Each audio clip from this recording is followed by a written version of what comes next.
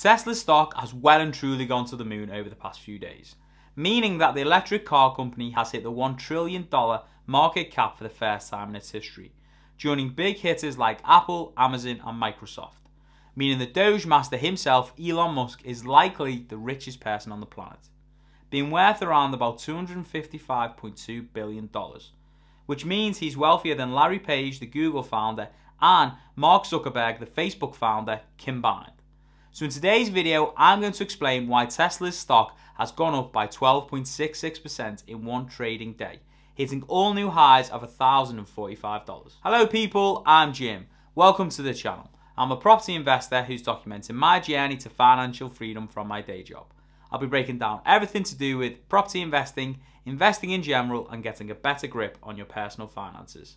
So if you're like me and want to grow your wealth, then please do not forget to hit the subscribe button and turn the notification bell on so you know when I post new videos. The last few months has had lots of good news for Tesla and its shareholders, with the Tesla Model 3 becoming the best-selling vehicle across Europe. Not only the best-selling electric car, but the best-selling car altogether, which has to be a massive achievement for the business. With data being published by Jato Dynamics for September, stating that the Tesla Model 3 became the best-selling vehicle on the continent last month, selling 24,591, with the Renault Clio coming in second place, selling 18,264, showing they have a really strong footing in the market. But not only this, they're also dominating the electrical space, with the second best-selling electrical car after the Model 3 being the Model Y, selling 8,906. This foothold in Europe will become stronger and stronger as the Gigafactory in Berlin continues to ramp up production into 2022. Along with doing bits in Europe, Tesla is also making waves in China as well, with Tesla announcing over the last few days that they've completed on a research and development center, along with a data center as well. This comes off the back of the Gigafactory in Shanghai as well. It is obvious Tesla wants to get a strong footing in the Chinese market, along with making the most of the talent in the country. With the head of software at Tesla commenting, "As we started to build our first manufacturing facility in China, here in Shanghai, we grew our engineering team as well, to be a highly performant and self-sufficient team that soon will be recommending, designing, contributing improvements to the products." And the head of vehicle engineering also saying, "These next steps in this building today is the first time overseas Tesla has all its engineering functions in one facility.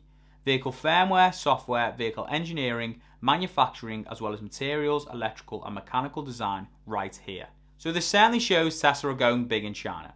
The numbers are starting to back this up as well, with Tesla reporting sales of $3.11 billion in China in Q3 of 2021, which is 48.5% of the $6.4 billion US sales during the same time frame, with this ratio being up from 41.4% a year ago and less than 10% in 2018. Not only this, but China's share of Tesla's overall sales rose to 22.6% in Q3, up from just under 20% a year ago, which shows good growth in the region, and the Shanghai factory is now starting to deliver cars to customers locally again after having to stop for a period during the pandemic. Now all of this going on in the background is really good news for Tesla shareholders like me.